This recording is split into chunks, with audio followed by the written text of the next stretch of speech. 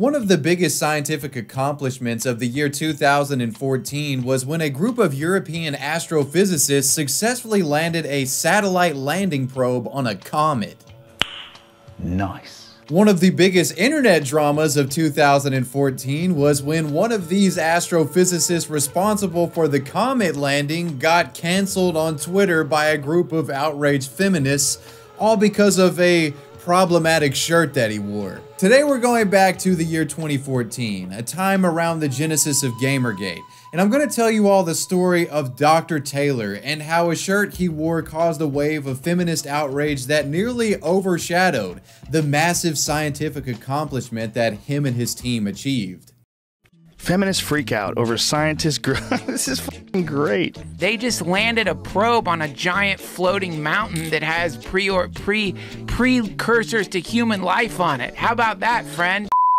I want to give a big shout out to Raycon for sponsoring today's video. If you're in the market for a pair of affordable wireless earbuds, Raycon earbuds are the perfect option for you. Raycon earbuds sound fantastic, and not only that, they look sleek as hell and fit comfortably. Each pair of Raycons comes with a portable charging case that when fully charged can recharge your earbuds on the go. Recharge up to 4 times off one charge with the newest model, the Everyday E25s. Earlier I mentioned affordability. You'd be surprised with the bang for your buck that you get with Raycon. If you didn't know, Raycon was co-founded by Ray J, and he had affordability in mind when it came to developing this product. Yeah, you're getting top-tier wireless earbuds that will last years at a fraction of the cost anything Apple has to offer. You can save 15% off your purchase of Raycon products by clicking the promo link in the description box below.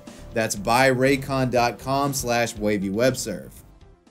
So before I talk about the ShirtGate controversy itself, I want to give context to the mission that Dr. Taylor was involved with, the Rosetta mission, the one responsible for landing a satellite on a comet. It was pretty important. The Rosetta mission was commissioned by the European Space Agency all the way back in 2004. The mission involved sending the Rosetta satellite along with Philae, its attached landing module, into space with the goal of researching asteroids and comets, and if possible, make history by performing the first successful comet landing ever. Rosetta had 3 targets it needed to reach. 2 were asteroids within the asteroid belt, and the final target was a comet known as 67P. By 2010, Rosetta had performed successful flybys of both target asteroids, all while building up velocity using the gravitational pulls of both Earth and Mars.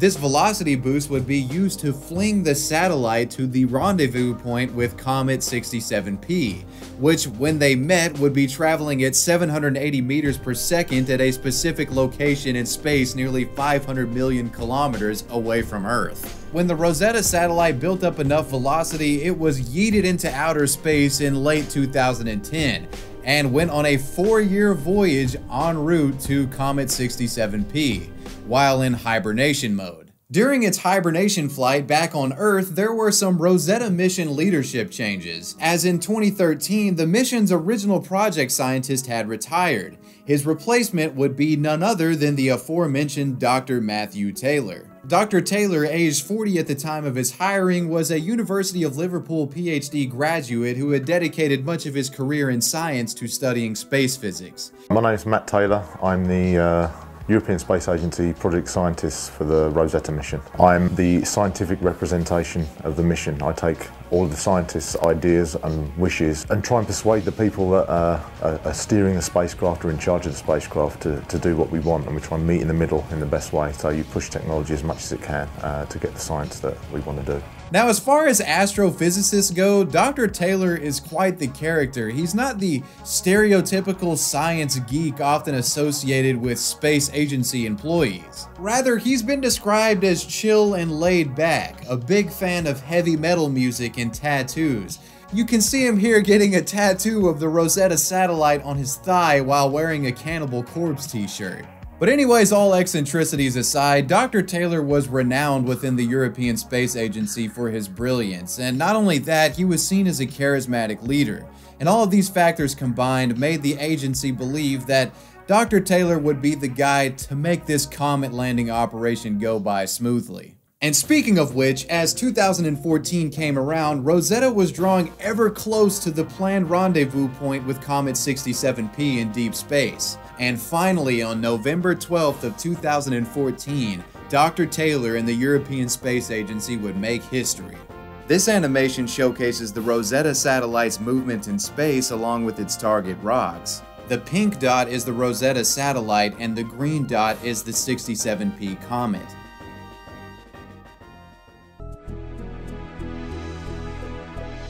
Contact. Not only had Rosetta reached 67P, it successfully landed on it using Philae, its landing probe. This comet landing was a breakthrough in astronautics, as nothing like it had ever been done before. It made worldwide headlines, and for those involved in the project, it was a time of massive celebration.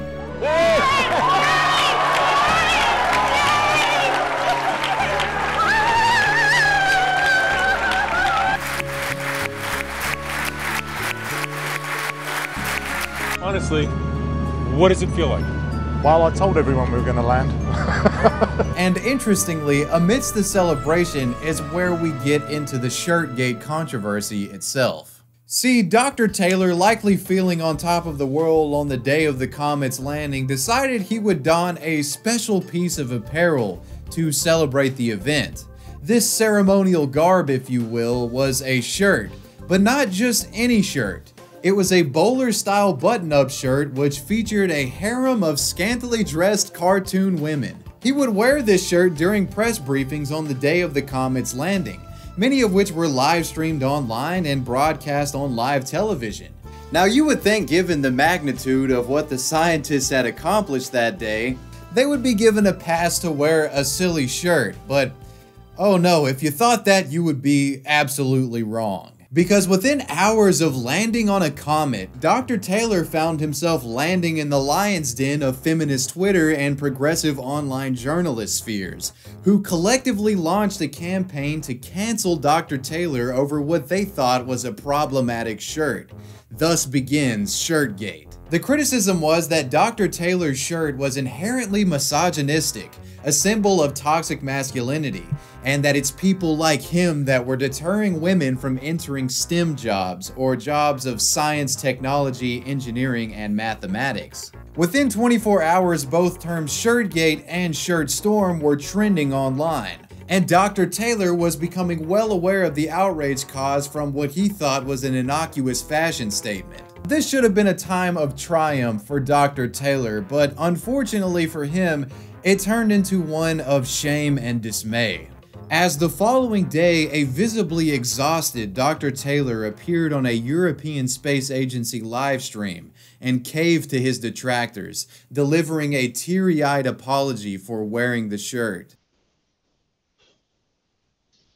Okay, the shirt I wore this week, I made a big mistake and I've offended many people, and I'm very sorry about this.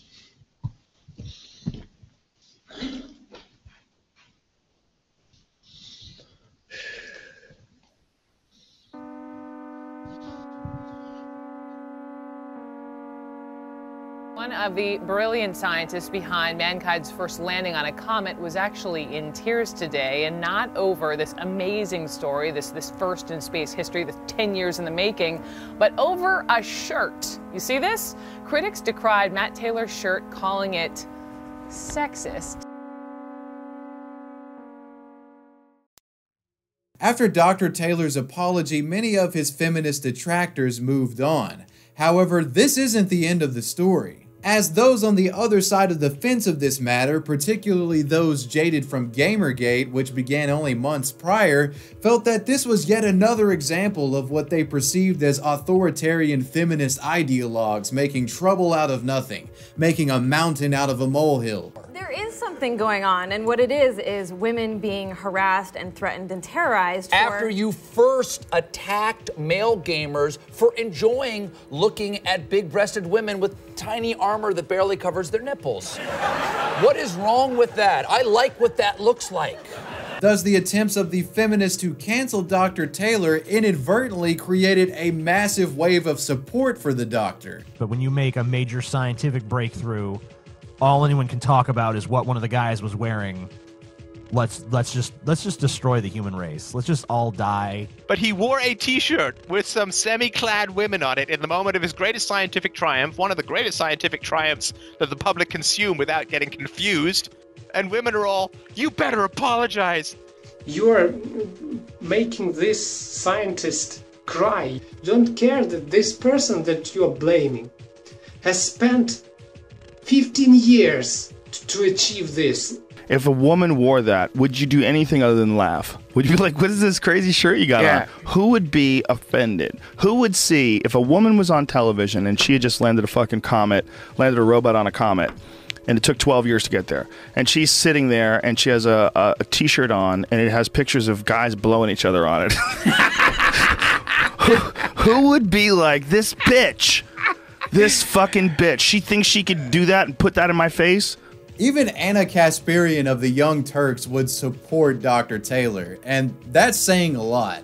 Nothing on the planet frustrates me more today than this ridiculous story. This is a freaking scientist that did something amazing, of course with the help of his colleagues, and we're having a discussion about cartoon women on his freaking button-down shirt. The shirt is ugly, don't get me wrong, but it's not offensive. Okay, so I want to give you an example. The pushback against the ShirtGate controversy and the feminists that started it was overwhelming. People started up independent fundraisers for Dr. Taylor, even going to the lengths of creating reprints of his infamous shirt and selling them to interested buyers as a spiteful act of defiance to those who felt his shirt toxic or inappropriate. As far as popular opinion was concerned, it was clear that the public felt as if Dr. Taylor's contribution to science far outweighed any potential social justice infraction his shirt may have caused.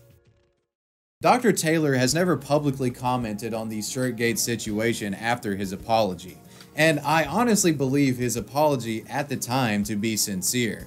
It's unknown exactly what his opinion on the situation is now, close to 6 years later. It appears rather than dwelling on this situation, he moved on and continued contributing to science. He would work on the Rosetta mission until it ended on September 30th of 2016.